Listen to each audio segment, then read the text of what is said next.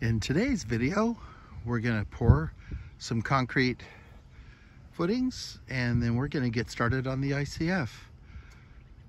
So if you're not a subscriber, I invite you to subscribe, give me a thumbs up, leave me a nice comment, tell me how amazing I'm doing, because you know those things I like to hear. And this is a little shot here of Coopville on a non-sunny day. I always take pictures on sunny days. Thought I'd just kind of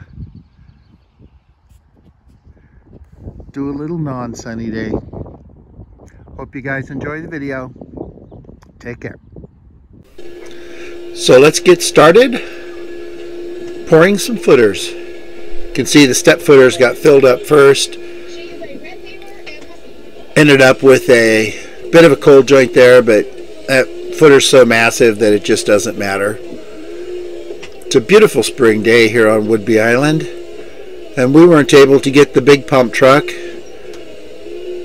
so we had to use the little one, and that kind of was a bummer because concrete shoots in at an angle instead of coming straight down, and it's a little harder on the forms. I had a little bit of a blowout down in the deep end. I meant to stick some rebar down at the bottom to hold it. Forgot to. I guess it wouldn't be a pour for me if I didn't forget something. In this video we're going to go ahead and start the floor. When I went to school to do ICF buildings, we were taught to build the diaphragm for the floor first. And so that's how I've always done it. Oddly enough, on YouTube, I haven't seen one single person do it that way. So I guess I'm old school, old fashioned. I don't know. But it works for me, and so that's what I'll do. I really like being able to line it up perfect, put the sheeting in, and then you don't have to worry about that wall going anywhere. But we'll discuss that later. But starting now, we're going to stack up some forms and get the rim joists in. Hope you enjoy the rest of the video. This is it for me talking. And away we go.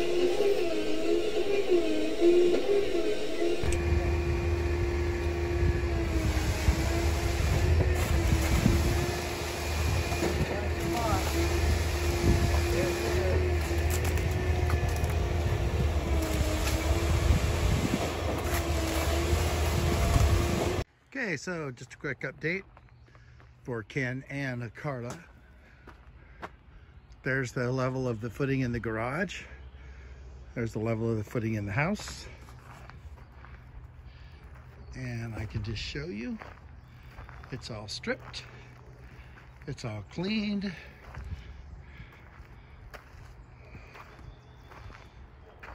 I don't know if you remember where things were in the video. There's my lowest corner. You can see the plastic's kind of draped down here and stuck up there. Eventually the plastic will all be draped down and tied into my vapor barrier in good time.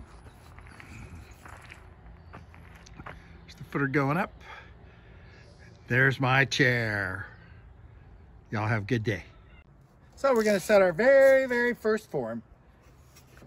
Nudura. 18 inches tall, and here it goes. Drum roll.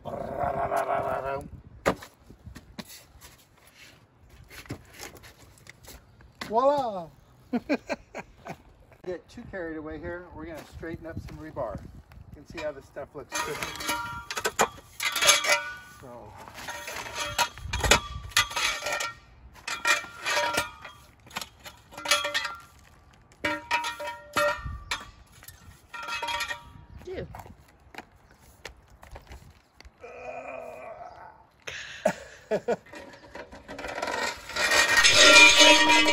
just in case you're wondering why these bars are so tall, because they're underneath the window. It's actually the kitchen window.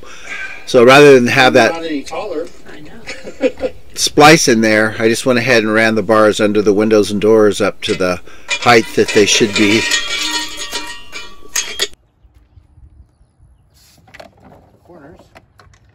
simply unfold just like this. There's a little piece rubber banded in. It's broken on this one. The rubber band, not the piece. Slip right in here.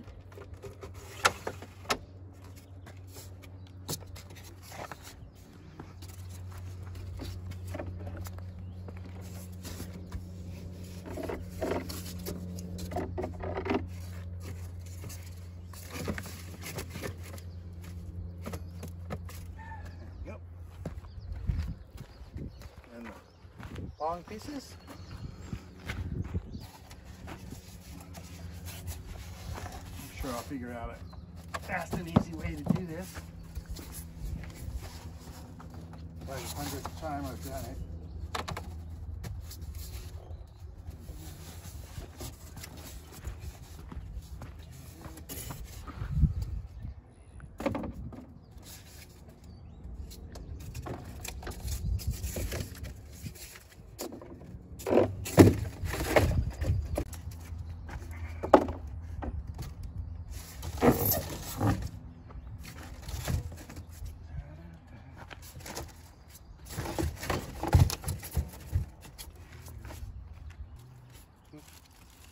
You wouldn't know they keep hitting right on the bars.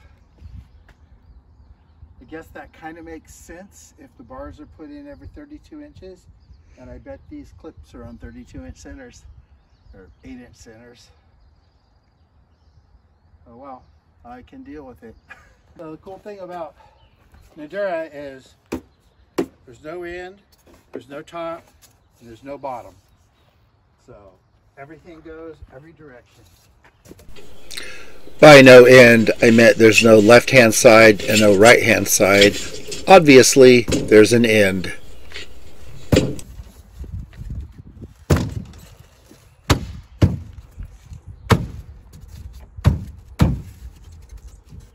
Later on, I'll get a hammer, but don't have a hammer right now. Well, I do, but it's a little overkill.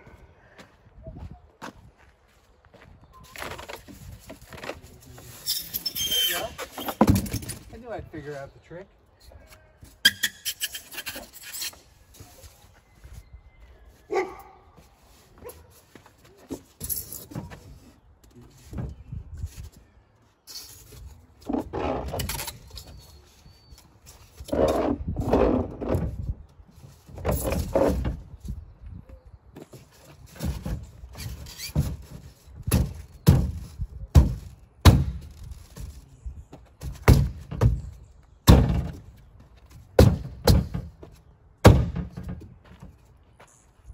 Look at that, huh?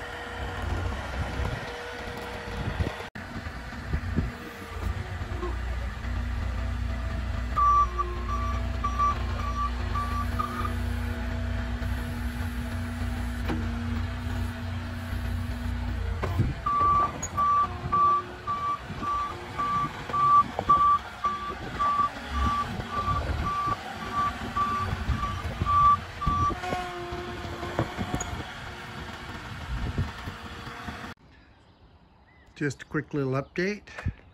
Since today's the end of my day, I'm gonna go and cut some shims.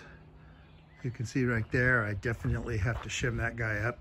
I believe the writing on the wall there says 1.25 inches. But then we come to 0 right here. This is how I get in and out for the moment. You can see I have the tractor sits up there so I can put the forms on the forks and then just get them off the forks as I want them. And at this point in time, I will get it all shimmed up, and then I'll put spray foam underneath the bottoms. It's kind of weird working a situation where lines that we snapped on the footers 3 days ago are still crisp and perfect, not like Juno. Looking at the Simpson ICF VL. When I first got these, I thought you had to put something through the holes, like a piece of rebar, because that's kind of how it looks, but the holes are just for concrete. So the black line I have right here is the bottom of my ledger. So I just take it right here, and there's my mark.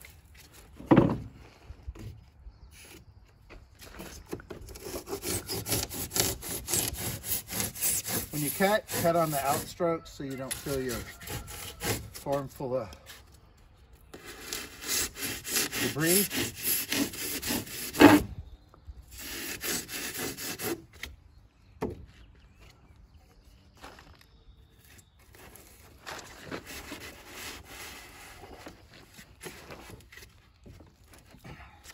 And it's that simple. So here's the update for the day. I'm gonna turn around real slowly. I got all those little guys in. It turns out putting them in was a piece of cake. What was not a piece of cake was these guys right here. I'm gonna walk over and show you what I ended up having to do. Because the plastic vents are only 6 inches. Once you cut the hole, they just fall through. So I had to go and make a little wood, cut it down from rough cut, trim it out, and attach it to both sides. And then cut my holes and slip them in there.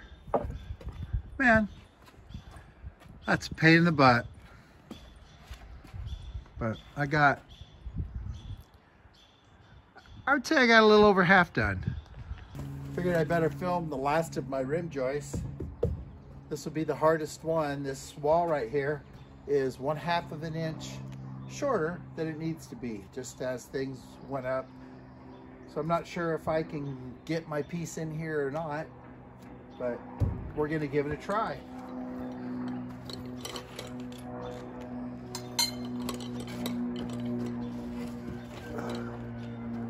Special cut.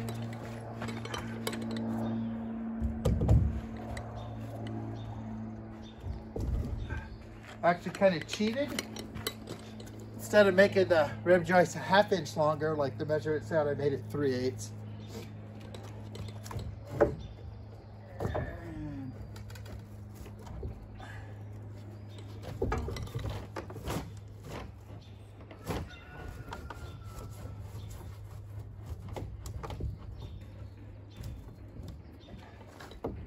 Well, now I'm kind of bummed because I could have easily made it a 1/2 an inch.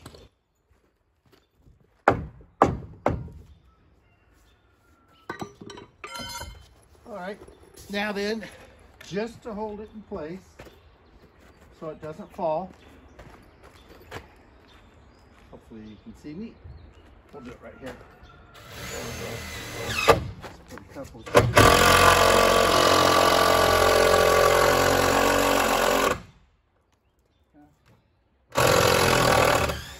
doesn't work.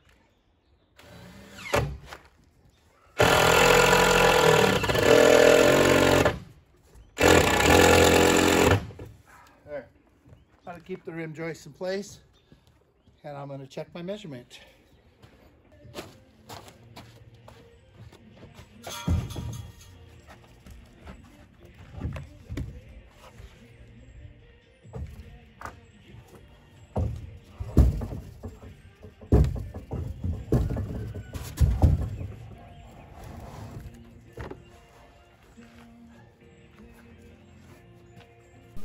Well, there's our current update. I hope you guys enjoyed the video. Feel free to leave me a positive comment.